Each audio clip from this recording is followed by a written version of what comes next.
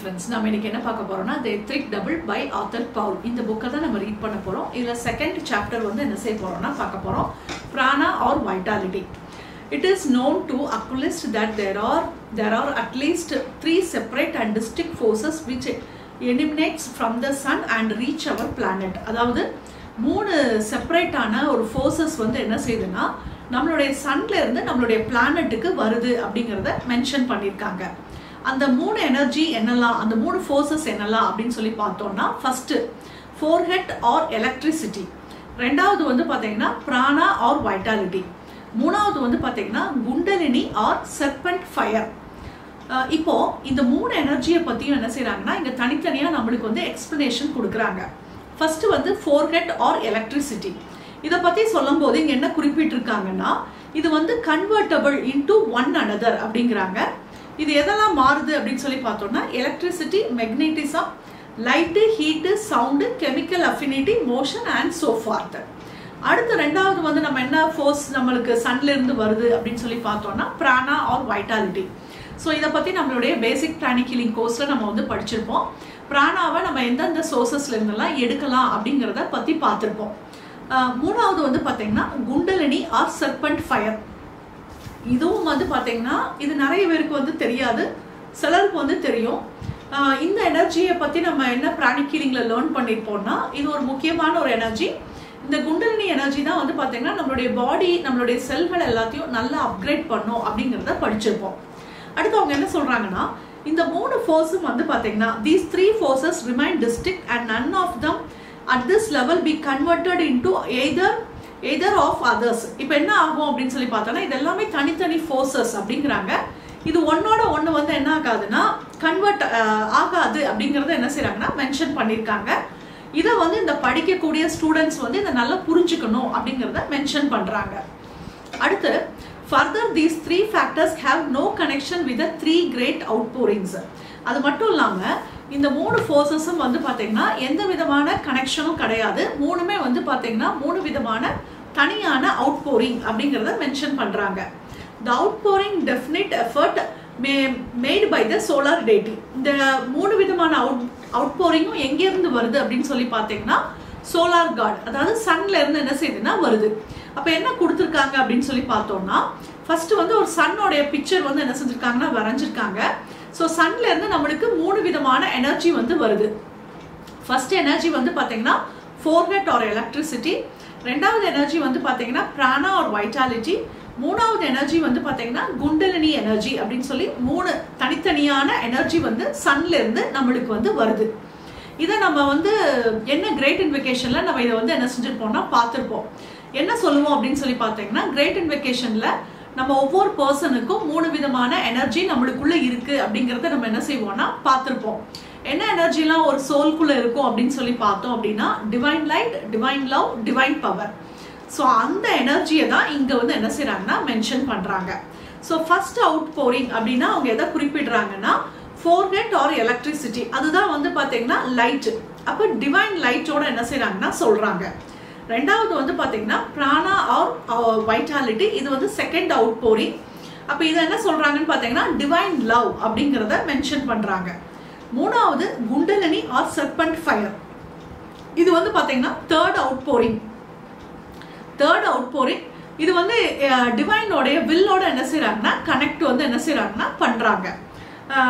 இப்போ இதுல லைட் வந்து நம்ம வந்து ஏற்கனவே நம்ம வந்து பார்த்துருப்போம் இல்லையா. ஸோ லைட் வந்து வந்தது அப்படின்னாலே நம்மளுக்கு வந்து நல்ல ஒரு எனர்ஜி எல்லாமே என்ன செய்யும்னா கிடைக்கும். அடுத்தாப்புல பிராணானா நம்ம என்னன்னு சொல்லி பார்த்துட்டோம். மூணாவது வந்து இந்த குண்டலினி எனர்ஜி. இந்த குண்டலினி எனர்ஜியை பத்தி நீங்க நெட்லலாம் நீங்க நிறைய சர்ச் பண்ணீங்க அப்படின்னா அவங்க என்ன சொல்லியிருப்பாங்கன்னு பாத்தீங்கன்னா இந்த குண்டலினி எனர்ஜியை வந்து நம்மளுடைய முதுகு தண்டோடைய அடிப்பாகத்துல இருக்கு அப்படின்னு சொல்லி குறிப்பிட்டிருப்பாங்க. இந்த எனர்ஜி வந்து நம்ம தலைக்கு மேல கொண்டுட்டு வந்தோம் அப்படின்னா நம்மளுடைய ஹெல்த்துக்கு வந்து ரொம்ப ரொம்ப நல்லது. நிறைய பெனிஃபிட்ஸ் எல்லாம் அதில் என்ன செஞ்சிருப்பாங்கன்னா போட்டிருப்பாங்க. ஸோ இந்த எனர்ஜி வந்து மேல கொண்டுட்டு வர்றதுக்கு நிறைய டெக்னிக்ஸும் என்ன செஞ்சிருப்பாங்கன்னா கொடுத்துருப்பாங்க. பட் நம்மளுடைய மாஸ்டர் வந்து அழகா என்ன மென்ஷன் பண்ணிருப்பாங்க அப்படின்னு சொல்லி பார்த்தோம் அப்படின்னா டிவைன் எனர்ஜியை வச்சுதான் நம்மளுடைய பிராணிக் ஹீலிங்ல குண்டலினி சக்தியை நம்ம என்ன செய்வோம்னா மேல் எழுப்புவோம். அதே விஷயத்தை தான் இந்த புக்லயும் என்ன செஞ்சிருக்காங்கன்னா போட்டிருக்காங்க. இப்போ நம்ம வந்து இதுல என்ன பாக்குறோம் அப்படின்னு சொல்லி பாத்தீங்கன்னா சன் கிட்டக்கே இருந்து வருது அப்படின்னு சொல்லி நம்ம இதை வந்து என்ன செய்யறோம்னா பார்க்குறோம். அப்போ சன் கிட்டக்கே இருந்து ஃபர்ஸ்ட் வந்து பார்த்தீங்கன்னா இந்த எனர்ஜி வந்து என்ன செய்யுதுன்னா மேல இருந்து வருது. அப்போ மேல இருந்து சன் கிட்டக்கே இருந்து வரும்போது இந்த எனர்ஜி எப்படி இருக்கும் அப்படின்னு சொல்லி பார்த்தீங்கன்னா நல்ல பியூரிஃபையா இருக்கும். இந்த எனர்ஜி அப்படி மெதுவா நம்மளுக்குள்ள என்ன செய்யுதுன்னா வருது. வந்து நம்மளுடைய லோயர் சக்ராஸ் எல்லாம் அடையும் போது இந்த எனர்ஜியோடைய தன்மை எப்படி ஆகும் அப்படின்னு சொல்லி பார்த்தீங்கன்னா கிராசர் ஆகும். அப்போ இது வந்து நம்மளுடைய முதுகு தண்டோடைய அடிப்பாகத்துல இருக்கு. இப்போ நம்ம இப்போ என்ன பண்றோம்னு பார்த்தீங்கன்னா இந்த எனர்ஜியை எழுப்புறதுக்காண்டி நம்ம நிறைய பியூரிஃபிகேஷன்ஸ் எல்லாம் என்ன செய்யறோம்னா பண்றோம். இப்போ பியூரிஃபை ஆன இந்த எனர்ஜி வந்து பார்த்தீங்கன்னா மெதுவா மேல் நோக்கி என்ன செய்யுதுன்னா எழும்புது. ஸோ அப்படி எழும்பும் போது நம்ம வந்து இவால்வ் ஆகுறோம் அப்படின்னு சொல்லி என்ன செய்யறாங்கன்னா சொல்றாங்க. நம்ம எல்லாருமே பரிணாம வளர்ச்சி அடையிறதுக்காண்டி தான் நம்ம என்ன செஞ்சிருக்கோம்னா வந்திருக்கோம். ஸோ அப்போ அதே விஷயம் தான் இங்கேயும் நடக்குது அப்படிங்கிறாங்க. ஸோ அப்போ வந்து பார்த்தீங்கன்னா ஃபர்ஸ்ட் வந்து நம்ம வர்றது வந்து பார்த்தீங்கன்னா இன்வால்விங் அப்படிங்கிறாங்க. அடுத்தாப்புல வந்து பார்த்தீங்கன்னா இந்த சக்தி மேலே எழும்புறத வந்து இவால்விங் அப்படின்னு சொல்லி என்ன செய்யறாங்கன்னா மென்ஷன் பண்ணியிருக்காங்க. அடுத்தாப்புல இப்போ இந்த பிராணாவை பற்றி நம்மளுக்கு வந்து கொடுத்துருக்காங்க. பிராணா வந்து சான்ஸ்கிரிட் வேர்டில் நம்ம என்ன சொல்லுவோம், பிராணா அப்படிங்கறத பிரிச்செல்லாம் என்ன செஞ்சிருக்காங்கன்னா கொடுத்துருக்காங்க. பிரீத் அப்படின்னு சொல்லி சொல்லுவோம், லிவ் அப்படின்னு சொல்லி சொல்லுவோம் அப்படிங்கறத மென்ஷன் பண்ணியிருக்காங்க. அடுத்தாப்புல ஆஸ் இன் ஹிந்துவோடைய தாட்டை பொறுத்த வரைக்கும் there is but one life, one consciousness. Prana has been used for the supreme self, the energy of the one, the life of the logos. Hence the life of each plane may be spoken of as the prana of the plane. இல்ல என்ன கொடுத்துருக்காங்க அப்படின்னு சொல்லி பார்த்தோம்னா பிராணா அப்படிங்கறத வந்து நாங்க இந்த இடத்துல எதுக்கு நாங்க குறிக்கிறோம் அப்படின்னா உன்னுடைய லைஃப் பிரெத்தை தான் நாங்க மென்ஷன் பண்றோம் அப்படிங்கறத இந்த புக்ல வந்து கிளியரா என்ன செய்யறாங்கன்னா சொல்றாங்க. ஏன்னா பிராணா அப்படின்ன உடனே நீ வேற எதையாவது நினைக்காத அப்படிங்கிறதுக்காண்டி தான் இந்த ஹிந்துஸோடைய தாட் என்ன, பிராணா அப்படிங்கிறது வந்து எதை அவங்க குறிப்பிடுவாங்கன்னா ஒரே ஒரு வாழ்க்கை அப்படிங்கிறத குறிப்பிடுவாங்க அப்படிங்கிற விஷயத்த இதுல வந்து என்ன செய்யறாங்கன்னா மென்ஷன் பண்ணியிருக்காங்க. அடுத்து வந்து பாத்தீங்கன்னா நம்ம உயிர் வாழ்றதுக்கு இந்த உலகத்துல இருக்கக்கூடிய எல்லா ஜீவராசிகளுக்குமே பிராணா வந்து தேவை அப்படிங்கிறதையும் மென்ஷன் பண்ணியிருக்காங்க.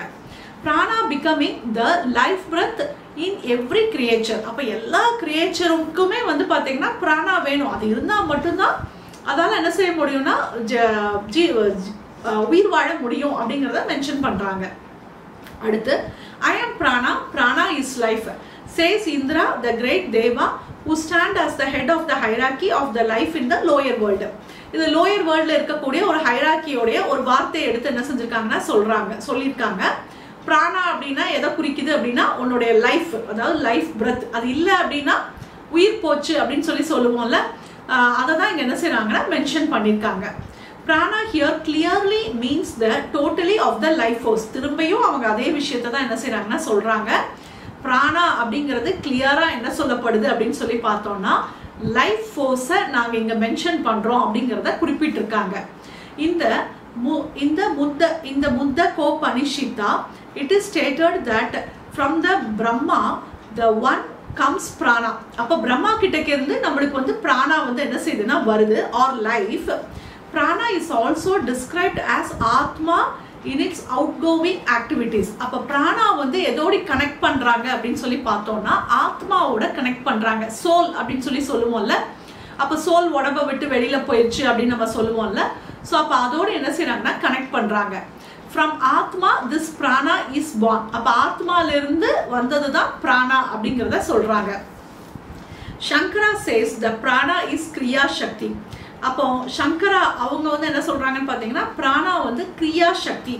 அப்ப சக்தி அப்படின்னா ஒரு விஷயத்தை செய்யறது, அடுத்தது நாட் த நோயிங் அப்படிங்கறத மென்ஷன் பண்ணிருக்காங்க. It is கிளாஸஸ்ட் as one of the 7 elements which corresponded to the 7 region of the universe, the 7 Shat of Brahma and so forth. They are prana, manas, ether, fire, air, water, earth. So என்ன mention பண்ணிருக்காங்கன்னு பாத்தீங்கன்னா எல்லா லேயர்ஸுக்குமே பிராணா வந்து தேவை அப்படிங்கறத சொல்றாங்க.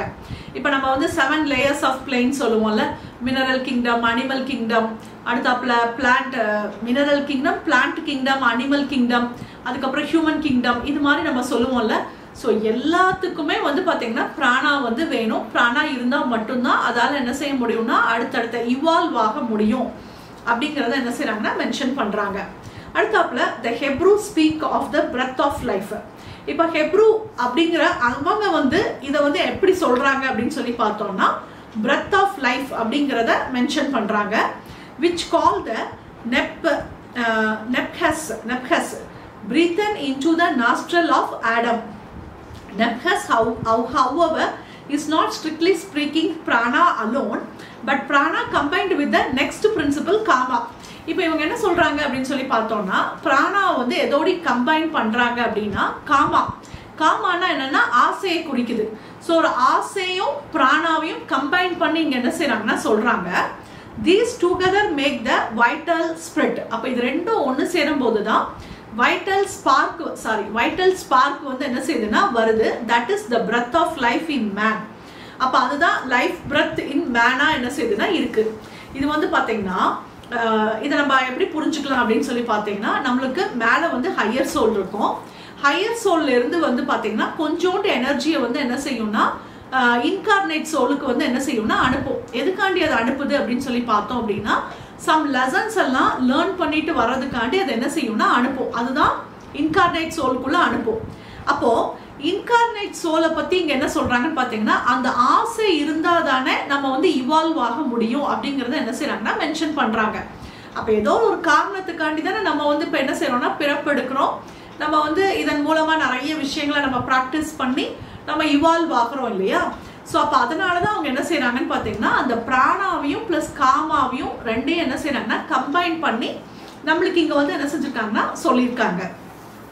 Translated into more western term. இப்போ western termல வந்து இது என்ன சொல்றாங்கன்னு பாத்தீங்கன்னா prana on the physical plane is described as vitality. அப்போ prana வந்து இங்க என்ன சொல்றாங்கன்னு பாத்தீங்கன்னா vitality, life force அப்படின்னு சொல்றாங்க.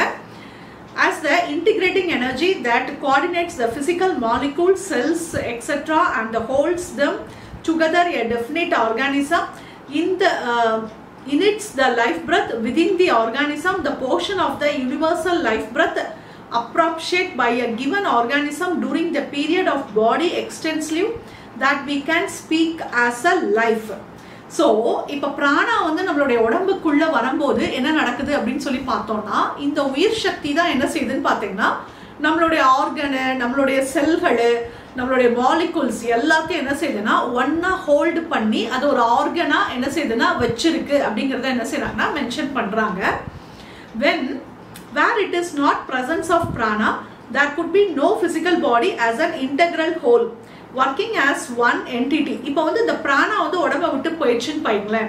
Without prana, the body would be nothing more to collection of the independent cell. அப்போ இந்த உடம்ப விட்டு பிராணா போயிடுச்சு அப்படின்னா இந்த பிராணா தான் என்ன செய்யுதுன்னா செல்கள் எல்லாத்தையும் என்ன செய்யுதுன்னா ஒன்னா கலெக்ட் பண்ணி வச்சிருக்கு. அப்ப நம்மளுடைய பாடி வந்து ஒருங்கிணைஞ்சு என்ன செஞ்சுட்டு இருக்குன்னா இயங்கிட்டு இருக்கு. இது போச்சு அப்படின்னா இந்த செல்ஸ் எல்லாமே என்ன ஆயிடுதுன்னு பாத்தீங்கன்னா இண்டிபெண்டன்ட் செல்லா என்ன செஞ்சிருதுன்னா ஆயிடுது. அப்ப இந்த கூடு வந்து என்ன செஞ்சிருதுன்னா கலைஞ்சிருது அப்படிங்கிற மாதிரி சொல்றாங்க, அப்படிங்கிறத குறிப்பிடுறாங்க. பிராணா links up and connects these into one complex whole, playing along the branches and the meshes of the life web, that shimmering golden web of inconceivable fitness and delicate beauty formed out of a single thread of buddhic matter, a proclaimed of Sutratma within the meshes of which the chorus Atma are built together. அப்போ இந்த பிராணா வந்து இப்போ நம்ம இதை வந்து பாத்தீங்கன்னா இதை டீப்பரா வந்து நீங்க சோல் கிளாஸ்ல வந்து என்ன செய்வீங்கன்னா படிப்பீங்க. சோல் கிளாஸ்ல வந்து பாத்தீங்கன்னா நம்மளுக்கு வந்து 3 சீடு வந்து இருக்கும் அப்படிங்கறத நம்ம என்ன செஞ்சிருப்போம்னா பார்த்திருப்போம். அப்ப நம்மளுக்கு வந்து அந்த உயிர் போற டைம்ல வந்து பாத்தீங்கன்னா ஃபர்ஸ்ட் ஒரு சீடு வந்து என்ன செய்யும்னா எடுக்கப்படும். ஸோ அதை தான் இங்க என்ன செஞ்சிருக்காங்கன்னா கொடுத்துருக்காங்க. அப்போ அந்த சீடு தான் வந்து பாத்தீங்கன்னா நம்மளுடைய லைஃப் பிரெத். ஸோ அது போயிடுச்சு அப்படின்னா அப்போ ஆட்டோமேட்டிக்கா வந்து பாத்தீங்கன்னா இந்த உடம்பு வந்து பாத்தீங்கன்னா எதுவும் அது ஒருங்கிணைஞ்சு என்ன செய்யாதுன்னா இருக்காதுங்கிறாங்க. இப்ப நம்ம இறந்ததுக்கு அப்புறமும் வந்து பாத்தீங்கன்னா நம்மளுடைய நகம் எல்லாம் என்ன செய்யும்னா வளரும், முடியெல்லாம் என்ன செய்யும்னா வளரும். ஸோ அது எப்படி வளருது அப்படின்னு சொல்லி பார்த்தோம் அப்படின்னா அந்த செல்களுடைய அந்த வளர்ச்சினாலதான். ஆனா அந்த உயிர் இருக்கும் போதுதான் வந்து பாத்தீங்கன்னா அது வந்து எல்லாம் ஒருங்கிணைஞ்சு அது வந்து இருக்கு அப்படிங்கறத என்ன செய்யறாங்கன்னா மென்ஷன் பண்ணிருக்காங்க. ஸோ இன்னைக்கு நம்ம இதோடி வந்து என்ன செஞ்சுக்கலாம்னா முடிச்சுக்கலாம். பேஜ் 11ஓட நம்ம என்ன செஞ்சிருக்கோம்னா பேஜ் 11 ஃபர்ஸ்ட் பேராகிராஃபோட நம்ம என்ன செஞ்சிருக்கோம்னா முடிச்சிருக்கோம். ஸோ நம்ம ஒரு ப்ரேயர் பண்ணி நம்ம அப்படியே முடிச்சுக்கலாம். To the Supreme God, Divine Father and Mother, thank you for your priceless blessings. To Grandmaster Chokoshi, to Maha Guruji Minile, to all the great ones, Holy Gurus, Holy Masters, Saint, Archangel, Holy Angel and Spiritual Helper. Thank you for your priceless blessings for the deeper understanding of this session. Thank you in full faith. மெதுவா inhale பண்ணிக்கலாம், மெதுவா exhale பண்ணிக்கலாம். கண்களை ஒருபொழுதும் திறந்து கொள்ளலாம். Thank you friends.